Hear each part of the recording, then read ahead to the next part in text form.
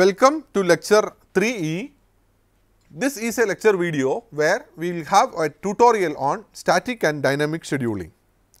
We have tried to understand the concepts of static and dynamic scheduling over the last few video lectures, and today we will be trying to solve few design level questions. We have seen how compiler scheduling helps in rearranging the instructions. We have also seen how static scheduling and speculative execution helps in out of order execution and to run speculative instructions and to handle them. This tutorial session will expose you to few challenging design level questions in these topics, and we will also see how to deal with them and what are the basic techniques by which we will solve such kind of questions. This session will help you in getting a thorough understanding about these topics. So, the first set is been organized as a couple of statements where you are asked to find out whether those statements are true or false. And then we have a multi-cycle MIPS pipeline wherein floating point units are being involved and trying to see how operand forwarding is being implemented. And the third question that is been planned in this tutorial is about Tomasulov's algorithm and its detailed working. So, consider the first question: which of these following statements is or are false? Let us examine one by one. In a dynamically scheduled processor, every execution unit writes the result and the name of the reservation station waiting for the result. So, there are two things that is been mentioned. It writes the result as well as the name of the reservation station waiting for the result onto CDB. Let us try to understand how the basic Tomasulov's algorithms implementation structure is there. These are the execution units. Now, whatever you see in this red color, they are the reservation station, and then we have the bus. So, after the instruction is being fetched, you are going to issue this instruction into appropriate functional units. Now, as and when the operands are ready, so here it is the register and memory, as and when the operands are ready, you are going to enter into the execution unit. Sometimes when you wait in the reservation station, all the operands may not be available. So, the way by which you are getting operands is whenever the operand values are ready, you will get it. That is the way how it is getting. So, you are continuously pinging the common data bus, and as and when the value is coming, then you are going to absorb it. So, every execution unit write the result along with the unit number onto CDB. This unit number is, suppose if this execution unit 4 is going to produce a result, let us say 6, then it is going to tell 6 and 4. 6 indicate the result and 4 indicates the unit that produced. So, let us say this is going to produce a result x. So, it is being written as x and 2, where 2 is the execution unit. So, why you do like this? Because there may be some operation that will be waiting in the reservation stations where they are waiting for the updated value of the operands, and the operands will be produced by some of these execution units. So, when the value is entering into common data bus, those entries which are waiting in the reservation station should know which execution unit has produced the result. So, in no way an execution unit knows which are the reservation station waiting for the result that is being produced by this execution unit. It is the other way around. The reservation stations are waiting for a result that is being produced by some execution unit. Execution unit does not know the otherwise. So, when a result is being produced by execution unit, the result as well as the execution unit number is being entered or broadcasted into the common data bus. So, everybody pinging common data bus will know this is the result produced by execution unit n. So, whoever is waiting for a result by execution unit n can take the result and then proceed. So, the first statement is actually false. The execution unit will produce the result, that is true, but it will produce it is going to write the name of the reservation station waiting for the result, that is false. So, statement number 1 is false. Looking at the second statement, in a speculative dynamic scheduled processor, we can issue an instruction if there is an empty reservation station even though operands are not available. So, the moment the term speculative comes, speculative dynamic scheduled processor means it is a processor which works with the help of a reorder buffer. Since we are using for speculation and out of order execution, the operands are being produced, and as and when the operands are being produced, these operands are temporarily stored. The result of the operations are temporarily stored in a register called reorder buffer. Now, sometimes certain entries in the reorder buffer may be filled early and certain other entries may be filled up late depending upon the order of completion of instructions. Now, once we decide that one instruction is no longer speculative, then we call it as a process called commit. So, from the reorder buffer, from the top of the reorder buffer, one instruction, the result of each of these instructions are being stored either into register or to the memory in order to reflect the commit operation. So, at the time of issue also, we have to make sure that we get an entry in the reorder buffer. So, when you go to a speculative processor, after you fetch the instruction, before issuing into the reservation stations or before issuing into the functional units, there are two things that you have to see. First is whether there is a free reservation station entry, and second aspect is whether there is an entry allotted to this instruction in the reorder buffer. Both the things are being required. Only if an entry you have in reorder buffer as well as an entry you have in the reservation station, then only an instruction can be issued. So, at this point of time, whether any operand is available or not available is not a question, because you can wait in the reservation station, and as and when the operands are available, when previous instructions complete, you can get it and then move forward. But when we are not going to work with a speculative processor, that means if it is a normal dynamically scheduled superscalar processor, then reorder buffers are not there. So, the issue is restricted to whenever you have space in the reservation station, then you can issue. Main difference between a speculative processor and a non-speculative processor is, in the case of a speculative processor, a reorder buffer is being involved. So, when the reorder buffer is being involved, first I have to reserve a space in the reorder buffer. So, if the reorder buffer is full, I cannot issue. So, issue is dependent on availability of space in reorder buffer and availability of entry in the reservation station. So, this is generally the reorder buffer looks like. So, you need to have an entry here, at the same time you need to have an entry in the reservation station. So, this is the reservation station. So, let us say I am going to have a multiplication instruction. So, multiplication instruction has to be given to the multiplier. So, there should be a free reservation entry as well as there should be an entry in the reorder buffer. Why the entry in reorder buffer is important? That means, let us say my reorder buffer entry is 5 is been assigned to this multiplier. As and when the multiplier produces the result, it will go into the 5th location in the reorder buffer. But if reorder buffer entry is not given, as and when you produce the result, there is no guarantee that there is a space that is been available.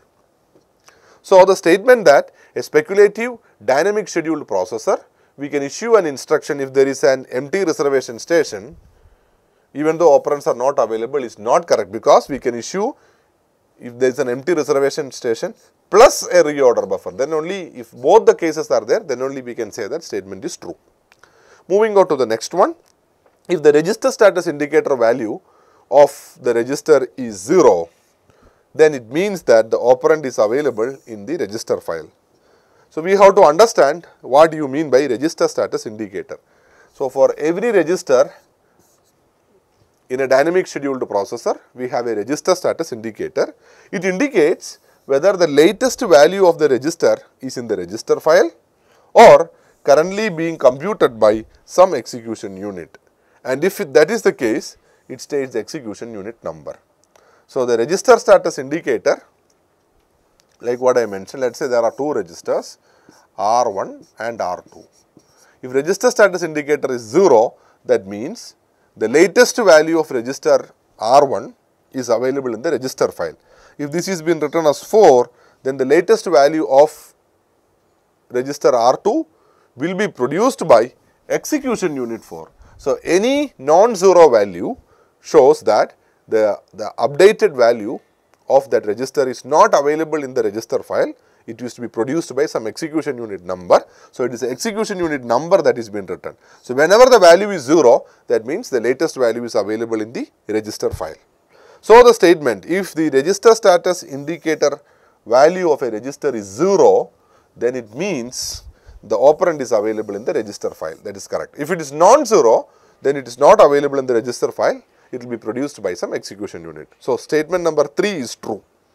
Moving on to statement number 4, In a dynamic scheduled pipeline, instructions are issued in order, executed out of order, completed out of order and committed in order. Let us try to see what do you mean by dynamic scheduling. In dynamic scheduling, we are splitting the ID stage into two, like issue and read operands. So, in the issue, we decode the instruction and check for structural hazards. In the read operand stage, you wait until there is no data hazard and then you operand. So, in dynamically scheduled pipeline, all instructions pass through the issue stage in order, that is what is known as in order issue.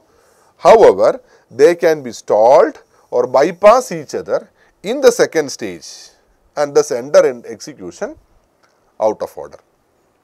So, what we have to understand in the case of a dynamic scheduled processor is, we are going to bring instructions and then you see whether the functional unit is available or not. If the functional unit is not available, then we are stalling. If instruction n is stalled, then all other subsequent instructions are also stalled.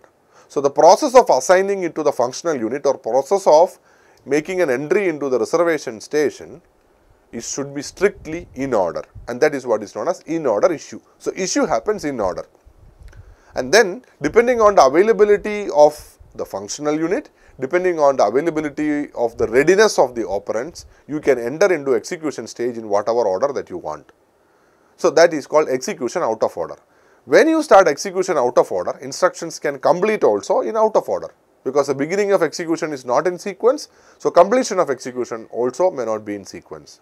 But then we are going to write the result inside the reorder buffers, and from the reorder buffer, updating into memory as well as the registers happen in order. So, and that process is called commit.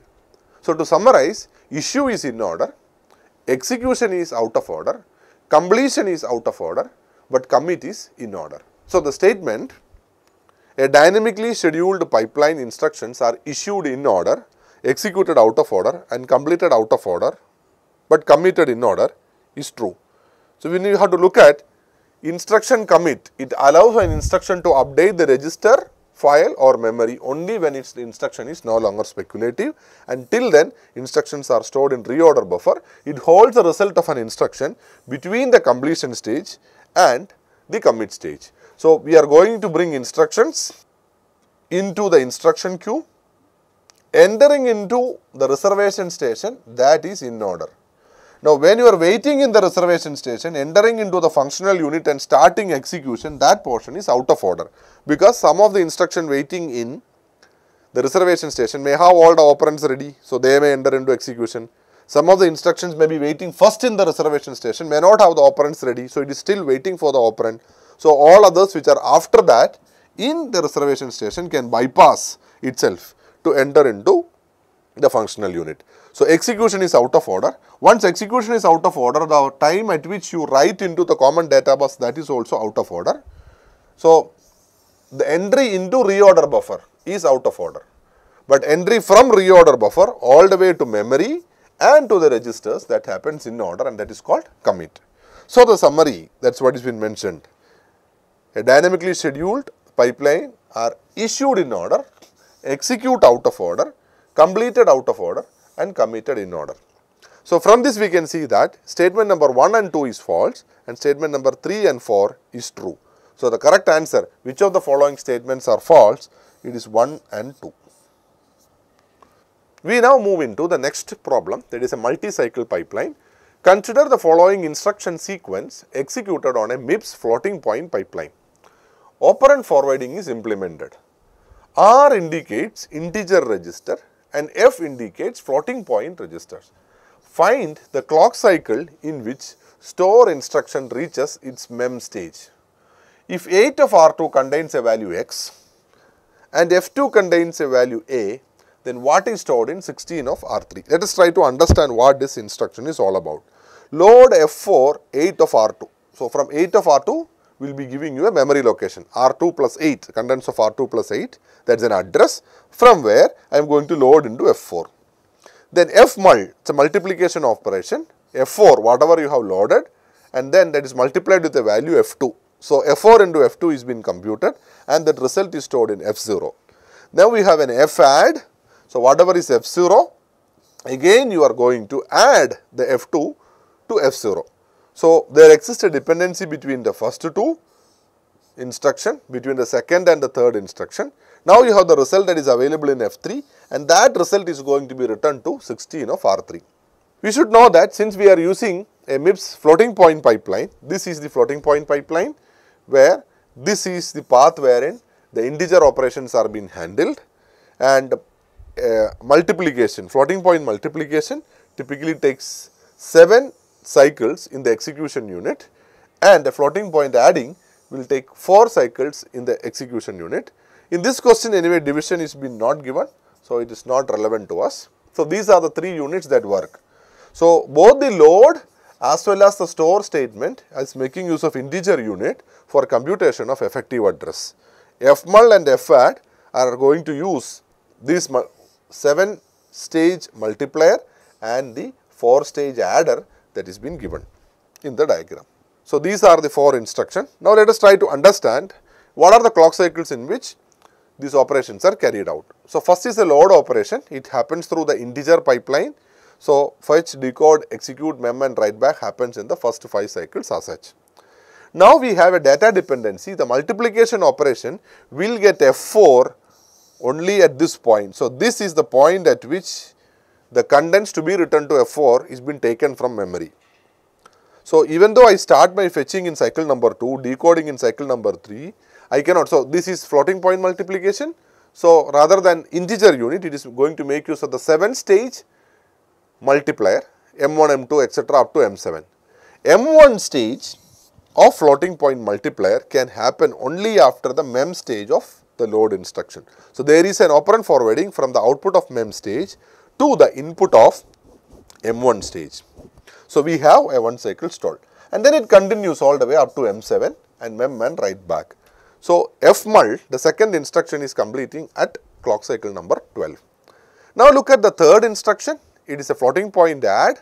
Again there is a dependency on this F0.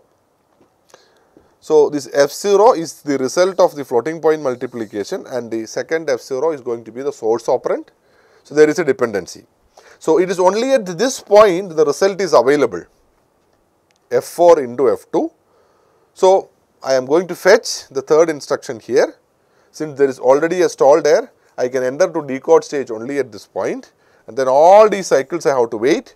Because of the raw dependency, my previous result is still not ready. The result is ready at the end of the 11th clock cycle. So from output of M7 to the input of A1, there is an operand forwarding, and A1, A2, A3, A4, 4 cycles it will take to complete the floating point add, followed by mem and write back. So this instruction will complete at clock cycle number 17.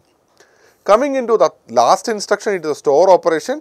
You can do the fetching only at clock cycle number 5, because a status like this shows that the third instruction was fetched at clock cycle number 3, but then it cannot move to decode stage. So it will be there in the same stage for one more cycle, because the decoder is not free. The decoder is busy with the second one due to the stall. So fetching happens only at this point. Or else when you look vertically, all the entries should be different. This is write back, this is one stage of execution, this is decode, this is fetch. That is the way it is. So if at all I start fetch here, then this decode will come here. So decode and decode is going to clash. So that should not happen. Vertically if you look, no functional unit will be repeated. Now again, operand forwarding means you are going to fetch here, but decode happens only when the previous instructions reaches start execution, and when the previous instruction starts as mem stage, then only I will perform execution. So at this point, 16 of R3 is being computed, that is done through the integer unit, and then you will get the result that is to be stored will be available to you from this point onwards. So you can forward from this unit, that is from the output of mem unit, that is one option, to the input of mem unit, so that the value is available for storing. So the question is asking at which cycle the store instruction will perform the mem operation. So at clock cycle number 17. Now in the question there is been asked, if 8 of R2 is X and the content of F2 is A. So the first one you will get the value x into F4, and then you are going to perform a multiplication where F2 is A. So, F4 into F2, that is actually AX, and when you perform this add operation, then the effective result is AX plus A. That is the result that you are going to get. So, that is all about this question. Moving on to the next one. This question is all about Thomas-Ullow's algorithm.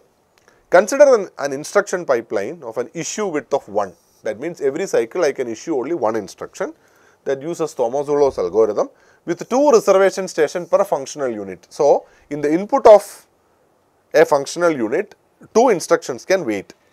There is one integer multiplication unit, one integer division unit, and one integer add unit, all connected to the single common data bus. There is an arbitration mechanism for resolving CDB entry collision. So, when there are multiple functional units that are being connected to the CDB, no 2 functional units should write the result together. So, if they write to CDB at the same time, then that create collision. So, there is a mechanism by which it resolves CDB entry collision. Preference is given in round robin fashion. The functional units are not pipelined. It is very important. Even this adder, multiplier and integer unit, none of them are pipelined. Since they are not pipelined, when you have subsequent operation, if the same division operation is coming one after another, second division operation can start only if the first division is over. But if the functional unit is pipelined, then it is not a problem. So, here functional units are not pipelined. An instruction waiting for data on CDB can move to its EX stage in the cycle after the CDB broadcast. So, if somebody writes into CDB at 10, only in 11 the instructions waiting can enter into execution unit. Assume the following information about the functional units. For the integer multiplier will take 4 cycles, integer divider will take 8 cycles, and integer adder will take 1 cycle, and these 2 are not pipelined. That is very important.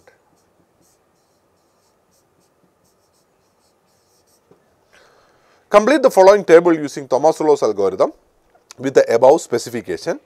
Fill in the cycle number in each pipeline stage for each instruction and indicate whether its source operands are read from register file, reorder buffer or CDB. So, this has been given. These are the set of instructions that are to be executed. Now, majority of them are instructions which carries 2 operands, this division, multiplication, adding and all. So, source operand 1. So, this is the source operand 1 and the second one is source operand 2 and the first one that you see is the destination. So, from where will I get the source operand 1? There can be 3 possibilities. You can either get from the register file direct, or it is available in the reorder buffer. That means a previous instruction has produced the result, but the previous instruction was not completed, or you can get it from CDB. That means the previous instruction is not at over, previous instruction is under progress. So, as and when the result is produced, I can get it. So, you will write, so this has been showing that the first 3 instructions are being issued one by one in every cycle. So, we have an issue bandwidth of 1 and then you have to write the time at which the execution happens, the execution begins rather, when the write back into, so this is basically CDB write back, and when are you going to commit. We have to understand 2-3 things here. So, the first one is, when an instruction is coming, we have to issue the instruction, and issue always happen in order. So, if an instruction cannot be issued, all other subsequent instructions also will be stalled. And what are the conditions to issue? We need to have an entry in the reorder buffer and we need to have an entry in the reservation station. Here the size of reorder buffer is not mentioned in the question. So, we can assume reorder buffer is having sufficient space. Because of lack of space in reorder buffer, we are not stalling. But for each functional unit, the number of reservation station is 2. So, at most only 2 instructions can wait in a given functional unit's reservation station. So, if a third instruction is coming, the first instruction is not at complete, third instruction cannot be issued. So, issue will be stalled. And when I issue in n, I can start execution in n plus 1 if operands are ready. And based upon the length of or the latency of the functional unit, I will complete the execution and then the commit always has to be in order. So, issue is in order, execution can be out of order, CDB write back can be out of order, but reorder buffer commit should always be in order. Now let us see how the values are being populated in this table. It has been mentioned that the division unit has a latency of 8, multiplier unit has a latency of 1 and adder has a latency. The multiplier has a latency of 4 and an adder has a latency of 1.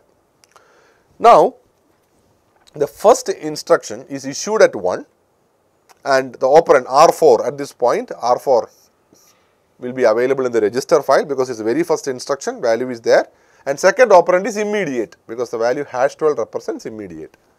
So, when I issue in 1, if the operands are ready, both the operands are ready, so I can start execution in cycle number 2. It is a division operation, it takes 8 cycles. So, cycle number 2, 3, 4, 5, 6, 7, 8, 9. At the end of 9 clock cycle, the execution is over. So, at the 10th clock cycle, it is going to write into CDB. So, in the 10th clock cycle, when you write something into CDB, it reaches reorder buffer and in 11, you are going to commit. Now, we will move into the next instruction. The next instruction is multiplication R2, R6 and R12. So, R6 and R12 are the operands.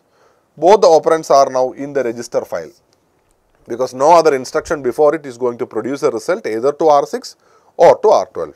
It is issued in 2, it is a multiplication. So, multiplier can directly start because both the source operands are available. So, since it is issued in 2, the execution starts at 3. Since the execution starts at 3, cycle number 3, 4, 5 and 6 will be used for the multiplier because the latency of the multiplier is 4, it is an unpipelined unit. So, at 6, multiplication is over, at 7 I am going to write into the CDB.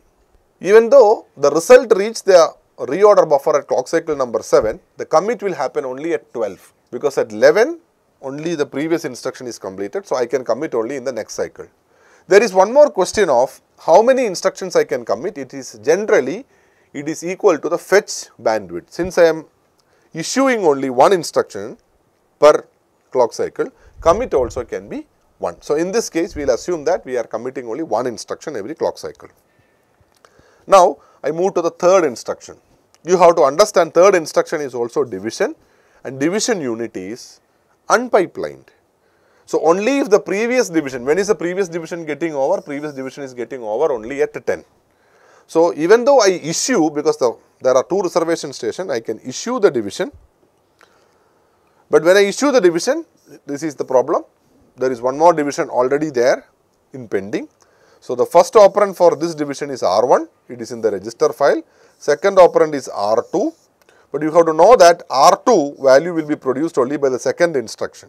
So, when I issue, that is clock cycle number 3, second instruction is still in progress. I will get the result only at 7. In 7, the value of R2 is available.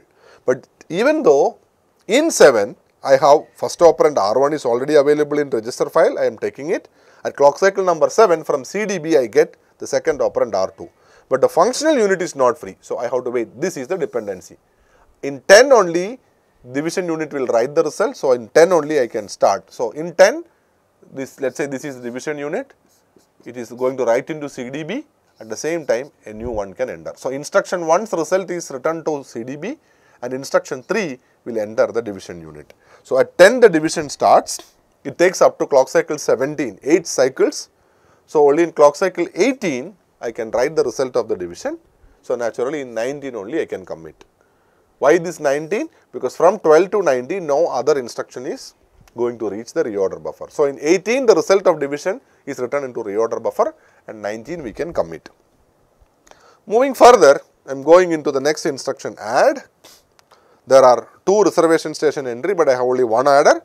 So, in the previous table up to 3 the issue numbers was given. Now, we have to find out when issue can happen. So, since all the instructions previously are issued and the reservation station is available in the adder, I can issue it at 4. What about R1? R1 is produced only by this division. So, I have to wait in CDB. What about R3? R3 nobody. So, R3 is there in the register file. So, first operand I will get from CDB, R1. Second operand I will get from the register file. But when can I start execution? Because second operand is available, but first operand is not available. First operand will be produced from the CDB. So, only at clock cycle number 18, the result is written into CDB for broadcasting. So, in 19 I can start execution, that has been given in the question.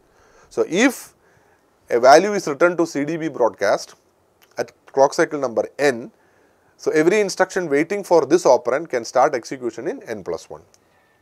Since it is an add operation, if you start execution at 19, in one cycle execution is over, at 20 I can write the result and 21 I can commit. Now I move to the second add operations. Since I have two reservation stations, I can issue the second add also. So I will issue in the very next cycle, issue bandwidth is 1. R2 is the first operand. So we have to understand that R2 is produced by instruction number 2. So to get R2 I have to wait in CDB. Second operand is an immediate value. Now when will CDB produces the result for R2? We know that R2 value is available only at 7. So this is the dependency. At 8 I can start execution. So one of the operand is available at 8, second operand is available readily. So it is waiting for an operand to get. So at the end of clock cycle number 7, multiplication produces the result and I can start execution at 8. And it takes only one cycle. So at 8 I start execution, at 9 I complete the write back, and at 22 I can commit. So you have to understand that this should be strictly in order. But if you look at the write back, you can see that it is out of order. Some of the instructions are completing early. Now I move into instruction number 6. Ideally I can issue it at clock cycle number 6. But if you see that already these two add instructions are there in the reservation station, and we know that there is only 2 entry in the reservation station, and first add will get over only at 20, second add will get over only at 9. So in that case I cannot issue because of lack of reservation station. So I have to wait till 10. So this how I get this 10 means only at 9 the reservation station entry is been free. So till 9 this instruction number 5 is occupying the reservation station, and it will be relieved from the reservation station when I write the result into the CDB. So at 10 only I can issue. So since I can issue instruction number 6 at 10, everybody after that also will be issued after 10, because issue is in order. Now when I issue at 10, what about R6? R6 will be there in the register file. What about R7? R7 value will be produced by him at clock cycle number 9. So when I issue at clock cycle number 10, I should know that R7 value is available in the reorder buffer. So take it from the reorder buffer, because from clock cycle number 9 up to clock cycle number 22, the value to be returned to R7 is available in reorder buffer. At 22, from reorder buffer, you are going to write into register file, because instruction committed. So only if an instruction is committed, then only the register file gets updated. So till execution is over. So your execution gets over at clock cycle number 9. From 9 up to 22, it is available in the reorder buffer. So it's issued at 10. It can start execution at 11, and it will complete in 11 itself. 12 you write back, and 23 you are going to commit. Now I move to the next one, this add instruction. Now you have to know that this add is over, but this add is still pending. So that will consume one entry of the reservation station. This add is pending until which cycle? Until clock cycle number 12. So I have one add which will be completed only at 20. I have the second add which will be completed only at 12. So till 12 reservation station is not free. So I can issue only at 13. In 13, when I issue my first operand R8, R8 is nowhere coming in the destination of any of the previous instruction. So R8 is available in the register file, and second operand is immediate. So I can issue at 13, execution start at 14, at 15 I complete, and then only 24 I can commit. So from clock cycle number 15 till clock cycle number 24, the value of R8 is available in the reorder buffer. Moving further, I am moving to the next add instruction. In the next add instruction also, I have to understand that we will try at 14. Previously I have issued at 13. Now can I issue at 14? If I look at clock cycle number 14, you know that this add is still pending. This add is also still pending. So it will complete only at 16. The second add will complete only at 15. So in 16 only I can issue the new instruction. So, the concept of issuing is, since I have only 2 reservation station, every issue I have to see that whether these 2 instructions are already there in the reservation station. I can issue only if there is an entry that is been free. So, in this case till 15 I have to wait. So, in 15 your reservation station is getting free. So, in 16 I can start. Now, R6 and R8, R6 is there in register file, we have to see in R8. R8 is the result of the previous operation, but if you look at clock cycle number 16, you should know that by 15, R8 value is there in reorder buffer. So, you take it from reorder buffer. So, 16 I issue, 17 I execute, by end of 17 it should be over. I can write into 18 into CDB. Now, you know that already somebody is writing into CDB at clock cycle number 18. So, this also cannot happen at 18. This is called CDB conflict. So, it is already mentioned in the question that CDB conflict is been resolved. So, I will write only in the next cycle. I will be holding the result till 19. And then I write CDB at 19, so committing at 25. The next one is a multiplication instruction. You have to see what is the status of multiplication. The first multiplication get over by 7. So, anything after 7 you do not have a structural hazard. So, here you are issuing the multiplication at 17. Why? Just after 16 only I can try. Why there is no other check? Because as far as multiplication is concerned, reservation station is always available. What about R5? R5 will be produced at clock cycle number 12. So, from 12 to 23, value of R5 is available in reorder buffer. So, I am issuing at 17. So, at 17, if you look at, then the content of R5 is available in reorder buffer. What about R10? Nobody is producing. So, R10 is there in register file. So, 17 issue happens, 18 execution happens, and then it is a multiplication operation. So, 18, 19, 20 and 21, 4 cycle to complete multiplication. 22, the result is been returned to CDB, and then commit happens on 26. Now, you come to the last add operation. So, ideally it will try whether it can get issued at 18. But if you look at 18, you can see that this is still pending. It will be happening only at 20. And what about this adder? That is going to write the result only at 19. So, at 19 only you are going to write the result. So, in 20 I can issue the new instruction. So, adding happens at after that. So, issue of adding at 20, and then source operand is reorder buffer is holding the value of R8, because this is the result that is being produced. So, from cycle number 15 all the way to cycle number 24, the value of R8 is in reorder buffer. What about R5? At clock cycle number 20, R5 is still under process. At 22 only I will get it ready. So, the second operand is in CDB. So, there is a dependency between them. So, 22 will produce the result. So, 23 can start execution. It is an add operation, one cycle. 24 you write the result, and 27 you are going to commit. So, with this one we have filled up the table. It is a pretty lengthy exercise, but once you try to solve similar tables like this, you will get a clear idea of how Thomas-Solo's algorithm works, what are the ways in which operands are waiting. So, operand can wait for a result that is being generated in CDB by some other functional unit. But if in some cases you are going to read from register file, because already the value is available, in some cases the result is already produced by a previous instruction that is completed, but instruction is not committed. Since the instruction is not committed, then we may have to wait for it. So, with this we come to the end of this tutorial, and some lengthy exercises we solved in this tutorial. So, when we move to advanced computer architecture concepts, these kind of problems are needed for deeper understanding. I hope the tutorial session was useful for you in understanding dynamic schedule processors, speculative processors and Thomas-Solo's algorithm. Try to work out more number of problems like this which is given in the textbook. Thank you.